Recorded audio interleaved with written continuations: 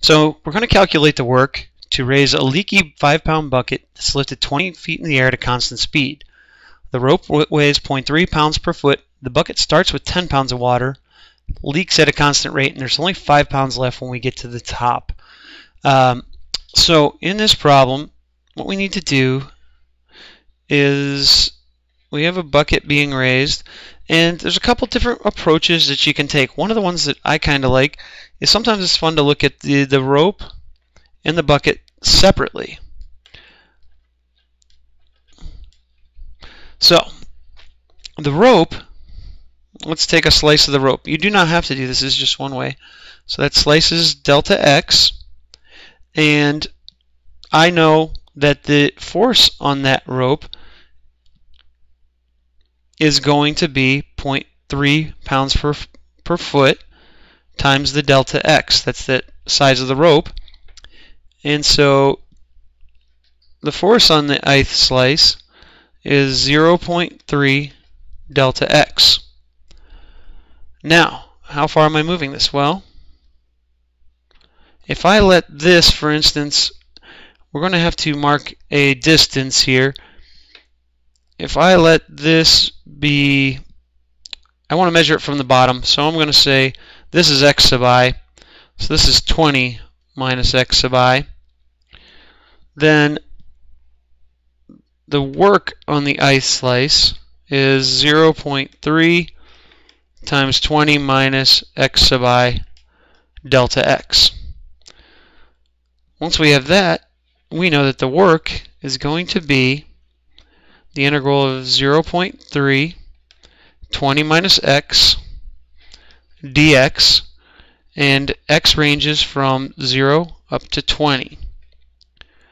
So we can pull the 0.3 out front, and we're going to have 20x minus x squared over 2 from 0 to 20.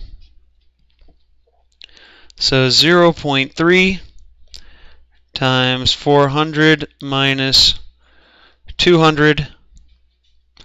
So 0.3 times 200, so that's 3/10 times 200, so we get 60 foot-pounds. So that's just getting rid of the rope. Now we're going to do the bucket separately. So again, we need the force on the ith slice. Since it's in pounds, since everything's in pounds, it's automatically a force. We don't have to multiply by gravity.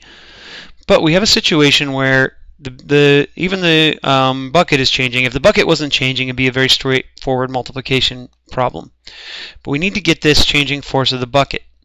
Well, we know when x is 0 that the bucket weighed 10 pounds, and when it's up to 20, it weighs 5. So we can get the slope between these.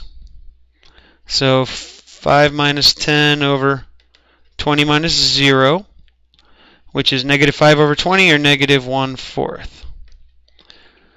So the bucket, the force on the ith slice we can get now is negative 1/4 x sub I plus 10, because that's what it initially starts at. So if the slice is 0, the force is 10 pounds. Now, this bucket, we want to figure out how much it takes to raise it delta x. So the work on the ith slice is negative 1/4 x sub I plus 10 delta x. So the total work, again, is going to be 0 to 20, negative 1/4 x plus 10 dx. So integrating, negative 1/8 x squared plus 10x from 0 to 20. So here we're going to have negative 1/8 times 20 squared plus 10 times 20. And we will have, this is 400 divided by 8, so we have negative 50 plus 200 equals 150 foot-pounds. So what we've done is we've done each one of them separate, and now the total work for raising each of these is 210 foot-pounds. Something that you may notice is these integrals had the same limits, so we could have done this all in one integral, but I wanted to look at them separately so that you could see how each of them are done, and we can just add the two work amounts together.